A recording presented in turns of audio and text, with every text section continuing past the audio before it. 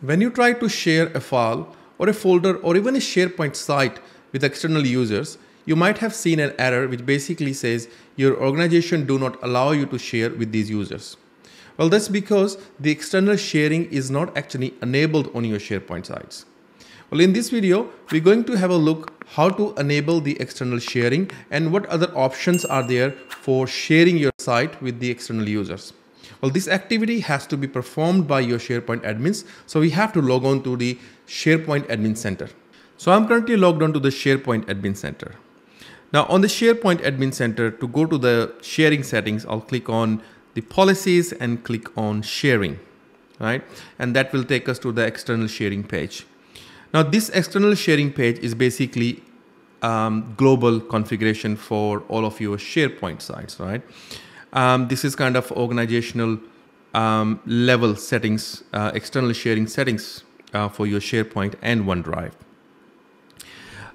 What it means is you can actually configure all of these settings. For example, currently it is set to most permissive. You can change it to new and existing guest, or to existing guest, or maybe not allowed sharing at all, right?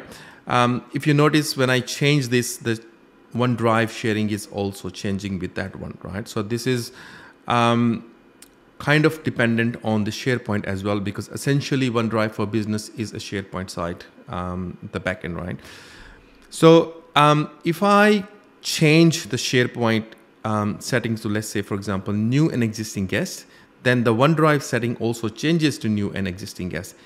I won't be able to change it to anyone, but I can change it to, kind of the lower levels, which is existing guests, or, don't allow sharing at all.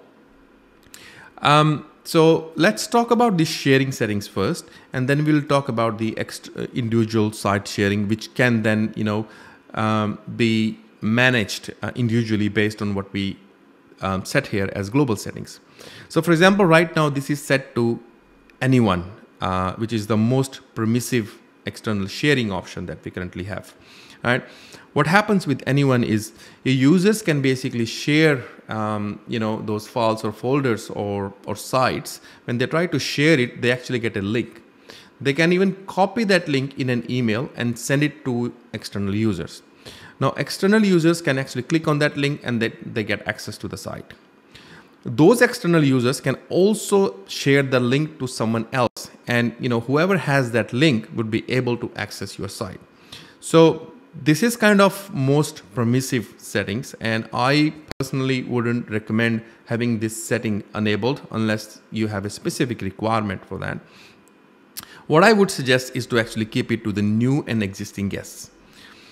With the new and existing guests, when your users try to share a document, obviously, they can share it with any new and existing guests, which means if they want to share with someone, external users who have never been into your Azure AD environment, they haven't accessed anything, they don't exist at all, your users will be able to share any files or folders or sites with those users. But then those users, when they try to access the site, they will be required to authenticate. Right? With the anyone option, there is no authentication required. And the third option is about existing guests. So basically, if you don't want to share sites with the new users, then you can just keep it to existing guests only, which means the external users will need to be provisioned as guest users in your Azure AD first, and then you will be able to share with them. And the third, obviously, is if you don't want to allow sharing at all. So let's keep it to new and existing guests, so that, this is at least not the most permissive setting. And this gives a chance for your users to basically share these documents with any new external users as well, right? If we go further down, then there is actually more external sharing settings. You can limit the external sharing by domain, and you can actually allow only specific users to share externally, right? And then, there is another setting which basically says guests must sign in using the same account to which the sharing invitations are sent. So if you have shared a file or a folder, let's say, to someone's Gmail account, and they try to sign in, then they have to basically use that email to sign in, which means the authentication code will be sent to that particular email, and then they have to click on that email to sign in into your environment to access any files. And then you have, allow guests to share items that they don't own. So which means if you want to allow your guests to share any files, from your document libraries to anyone else, if they don't own those documents, then they won't be able to share those documents. So that's that setting is about.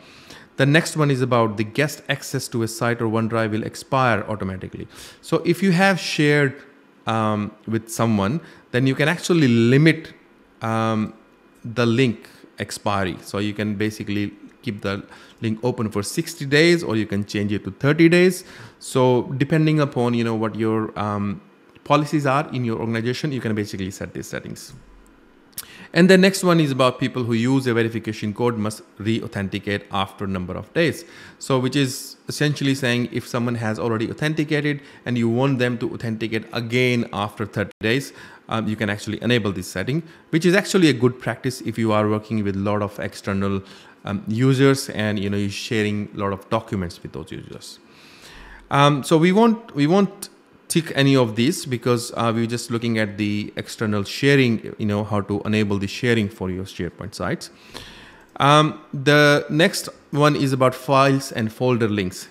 Now, these are basically just the default options, what your users see when they try to share any documents, right? And they can be basically selected by your users. So for example, when your users try to share a document, right now they will only see people in your organization as a default option, but they can click on it and they can change it to specific people as well. So they have that option. So this is only about, putting the default option for your users. Anyone with the link is disabled because we do not allow anyone, configuration or setting. And the next one is about choose the permission that's selected by sharing links. So this is the default permission levels, the external users get, whether by default they get to choose the view or edit. But again, this can be changed by your users when they try to basically share any documents or files with the external users in SharePoint. So so let's say once you have configured that, we are happy with that, new and existing guests. So that's all good. And we're going to just click on save. Now, once you have your global setting configured for external sharing, then what your admins need to do is basically go to the sites where you want to enable the external sharing. So for example, they click on active sites, and I have a site here, which is basically called the perspective, for example. I click on this site and we click on settings.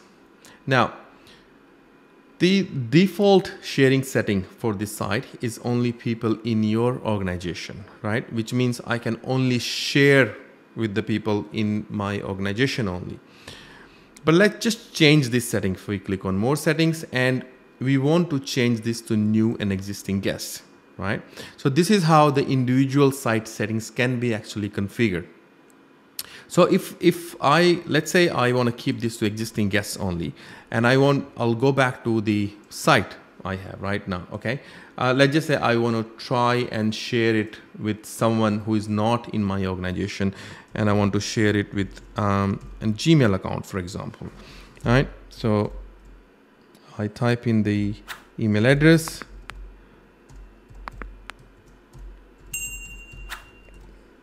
Once I do that, then actually gives me an error, which basically say your organization policies do not allow to share with these users.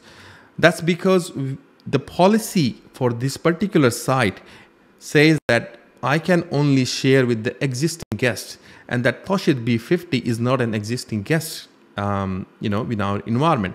So we want to enable sharing so that our users can actually share documents or files with any, new users as well. So we're going to change that to new and existing guests. And these are the default sharing link settings. And this is kind of inheriting from the organizational level settings. So if we want to change it, we can untick this and we can basically say, you know, people with existing access or only people in your organization. But if you want to keep it the same as the organization level settings, that's also fine, because when your users try to share it, they will be able to then basically, you know, select these options, different options. All of these options will be available to them, but not the anyone with the link option. Okay, so let's just save this and see what it does to our SharePoint site. So, we wanted to keep it to new and existing guests, and click save. So that's now set to new and existing guests. Now I'll go back to the SharePoint site. Let's just refresh it. And let's just try to share it with that Gmail address again. All right, so I'll click on those dots, share, and I want to share it. So that should be 50@gmail.com. So this time I can basically add this email address or this external user and share with them, right? Although it does tells me that this user is basically outside of your organization, which is great. Now by default, it actually giving a read permissions, right? If I want, I can actually change it to the edit permissions as well, or I can give these users full control as well to the site. Because I'm the site owner, so I can give them full control. But depending upon what sort of security you have, if you are not the site owner, you might not get full control or, you know, other options. For example, edit mode access to these users. So this is how you basically enable external sharing for your SharePoint sites. I hope you enjoyed the video. Please don't forget to hit like and subscribe to my channel. If you have any comments, please put them in the comment box below, and I hope to see you again. Thank you for watching.